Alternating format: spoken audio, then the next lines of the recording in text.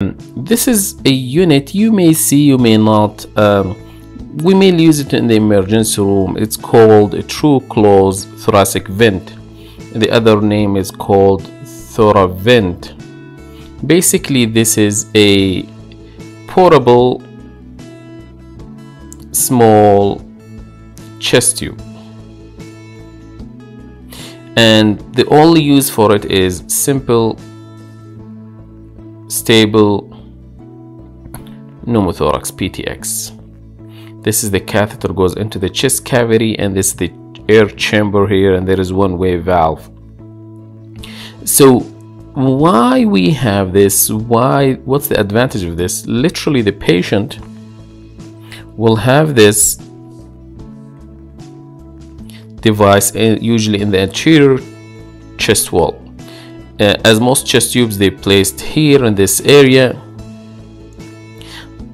Some of them placed here, but most of them on the side. This one anteriorly, so the patient literally can get out of bed and move right after the procedure, which means the patient can be discharged from the emergency room after they put this, repeat chest x-ray in an hour or so. If things remain stable, they can discharge the patient, tell him to follow up with his physician as an outpatient within a couple days.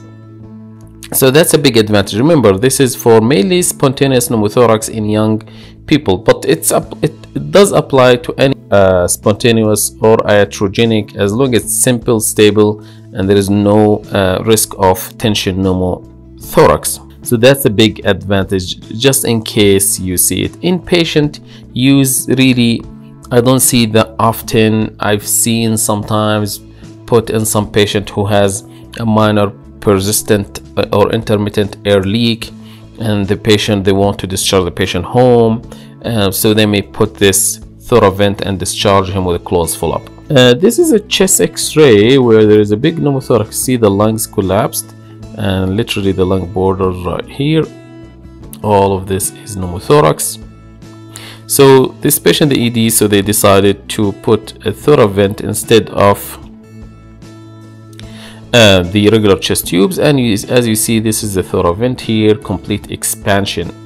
The only difference you may notice that the Thoravent is not as quick as chest tubes in evacuating pneumothorax. It's kind of slower compared to regular chest tube.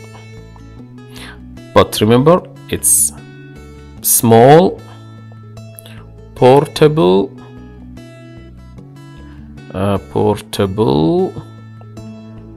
no need for admission. That's very important, and patient can be discharged if they remain stable and follow up with their physician. Just to give you an idea, you may not see it in ICU, just in case you see it in one of your patients in ICU. Thank you.